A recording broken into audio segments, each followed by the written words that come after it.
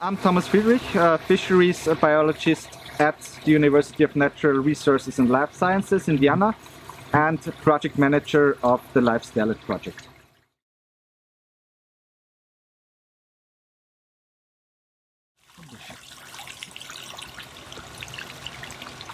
Okay, so what is a sturgeon? When you look on a sturgeon, you see quite some unique features. So you have a heterocircle tail, meaning the upper lobe of the tail fin is longer than the lower lobe. You have a head with either a round or a pointed snout, with the mouth sitting on the bottom of the head.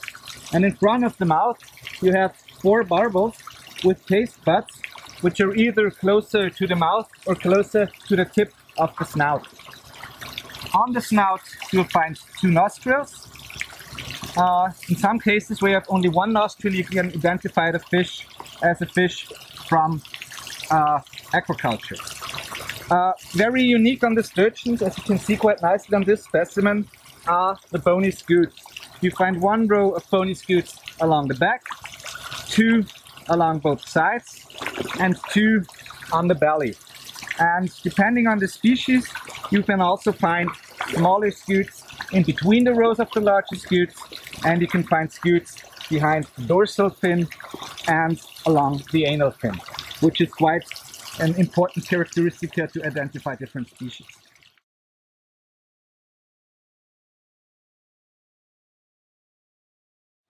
The beluga sturgeon is the largest of the sturgeon species, and it can grow up to more than 7 meters and weigh more than 2 tons.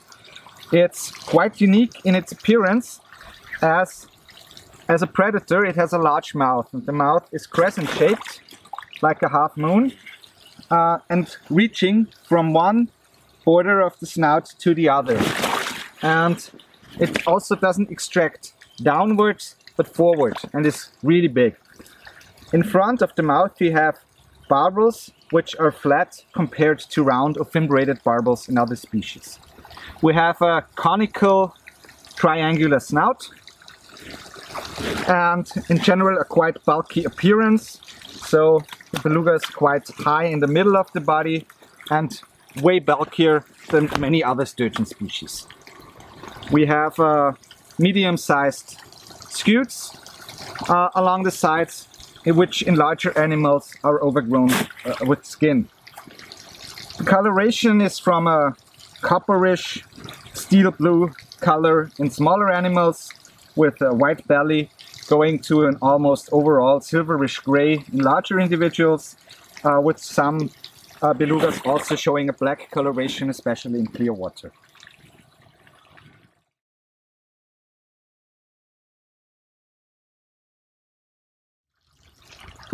The Danube or Russian sturgeon, Acipensa gültenstädti, can grow up to 2.4 meters roughly and weigh up to 150 kilograms.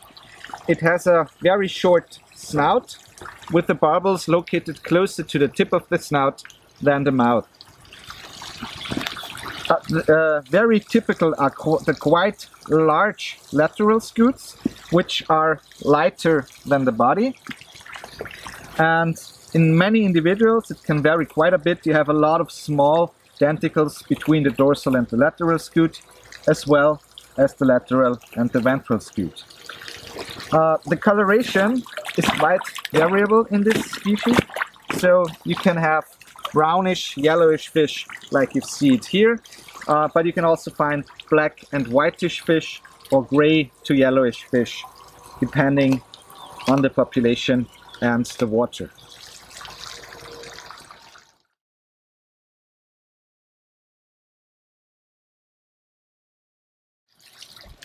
The stellate sturgeon, Acipensa stellatus, can also grow roughly up to 2 meters in length and up to 80 kilograms. It's quite unique as well, as it has a very elongated thin body in general and a very long, flat and elongated snout, which is longer than 60% of the head normally.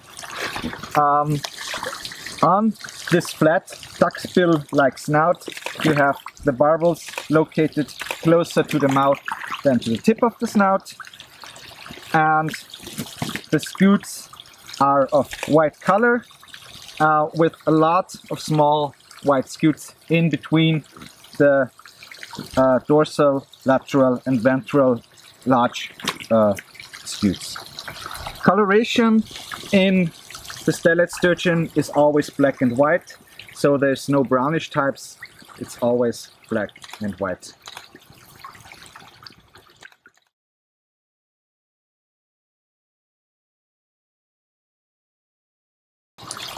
The ship sturgeon or fringe barbel sturgeon, Accipenser nudiventris, can grow up to roughly 2 meters in length and weigh up to 100 kilograms, and it has two unique features.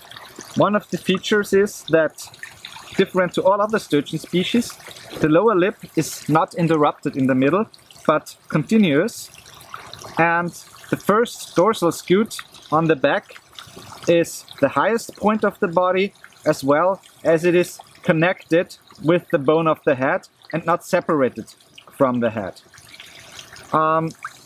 You have a lot of quite tiny white lateral scutes on the side, and the coloration can range from blackish white to brown and yellowish. The snout is pointed and conical, with the barbels closer to the mouth than to the tip of the snout, but the snout will grow rounder and a little bit shorter in adult specimens.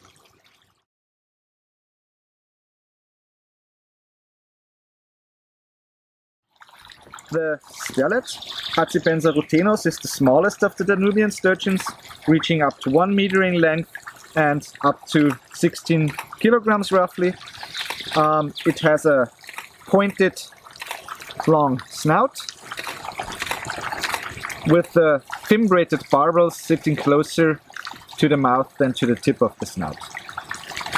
The barbels are strongly fimbriated, and very typical are the small lateral scutes, which number quite high, with over 55 lateral scutes, normally being lighter than the body. The color ranges from, like in this case, light brown grayish to a darker brown coloration with either a dirty white or yellow belly and scutes. And what you always have in stellates are also the white seams along all the fins. Both on, here you can see it on the pectoral fins as well as on the caudal, dorsal and anal fin.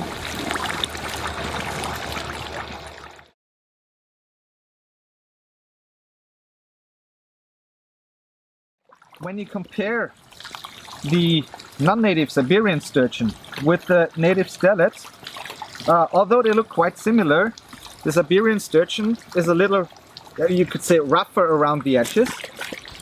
It has no white seams on the fins, none at all.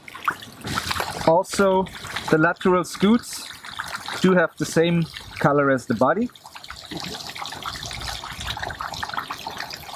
and are fewer in number.